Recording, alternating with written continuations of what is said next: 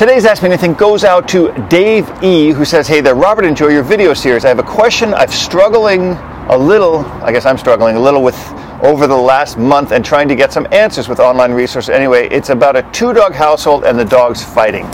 Okay, let's see. How much is too much? Any fighting is too much, by the way. We don't even need to go any further than that. I have an 8-month-old Bernese Mountain Dog female and recently got a Bernedoodle puppy, now 4-month-old male neutered. Both good temperaments, I'd say, and hang well together, but boy, can they get going with play inside or outside the house. So now you're talking about play fighting, so we're talking about something different. I think most of it is just play, but it can get seemingly aggressive, but no one runs for cover or hides. When gets extra vocal, I just raise my voice and they stop. At times they get separate outs, I guess timeouts. So for their long-term well-being, how much of this do I let play out? All right, it's getting kind of long. This is from Dave in Manitoba, Canada. So you got to keep these a little bit shorter for me so I can keep on top of it.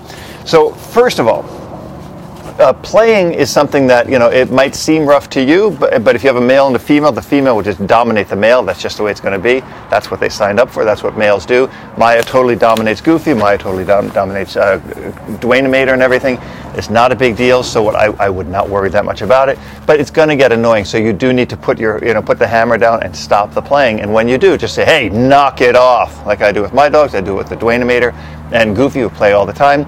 That's it. Just you call the shots. If they see that, it should never, ever, ever escalate, and you should be fine. Got a question? Ask me anything.